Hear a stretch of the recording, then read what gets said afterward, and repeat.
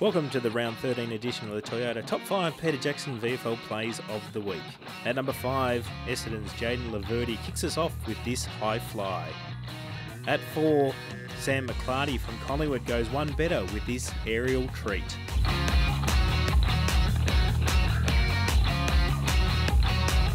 At 3, Anthony Bruhn kicked 5 for Footscray against Geelong, this one combining his marking and accuracy towards goal.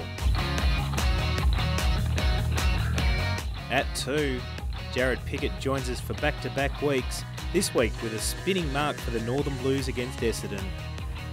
And our number 1 player of the week goes to Essendon's Koby Mutch. Jarrod Pickett takes out spots 1 and 2 in the plays of the week, but unfortunately for him, he features in this chase down from the former Bendigo pioneer, now Bombers draftee. The Toyota Top 5 PeterJackson VFL Plays of the Week, revealed each Wednesday on the VFL Facebook site and vfl.com.au.